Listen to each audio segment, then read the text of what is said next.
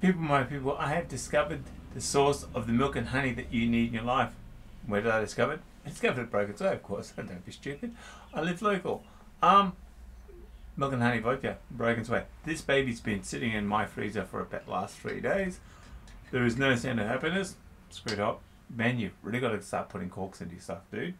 So I'm going to pour some of this ice cold, minus 18 degrees magic into a glass. And at this temperature, there's not a lot on the nose. There's not much of a smell of happiness. Let's see how it is with the taste of happiness.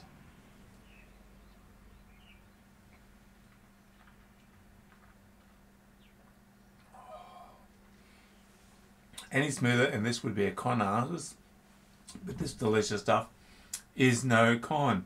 You should go and get a lot today. It's going to be just wicked on its own or in a cocktail. See you longer review. Catch ya.